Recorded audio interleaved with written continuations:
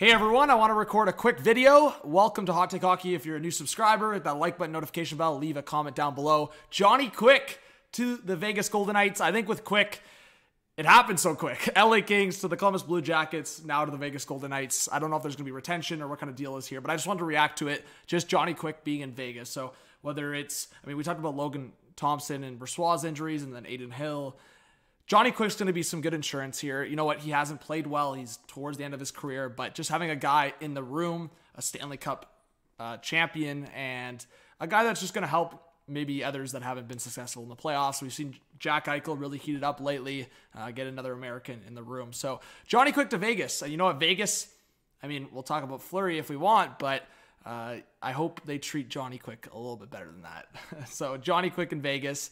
You know what? I would love the scenario where Johnny Quick gets some starts in Vegas, looks good, and hey, who knows? Maybe LA and Vegas line up in the playoffs at some point, and Johnny Quick gets his opportunity for revenge. You never know.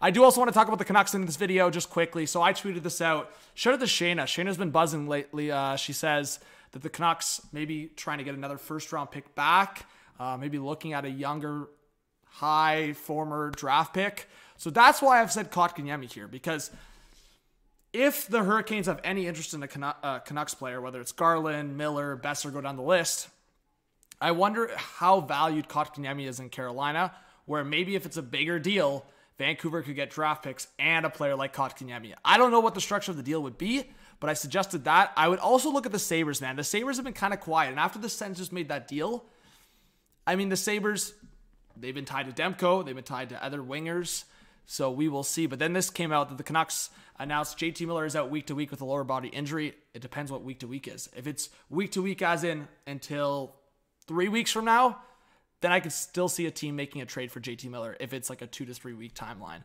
at the most. So give me your thoughts, guys. Do you think the Canucks are going to make a couple more trades? I expect it. I can't imagine the Canucks are done after that heroic trade, so I'm waiting for the Canucks to make another deal, and maybe as you're watching this video, maybe they have. And as I said, Johnny Quick to the Vegas Golden Knights. We don't know the full details. I'll comment it down below, and then we'll see what happens. But yeah, the trade deadline's been so busy, and I hope it is busy tomorrow.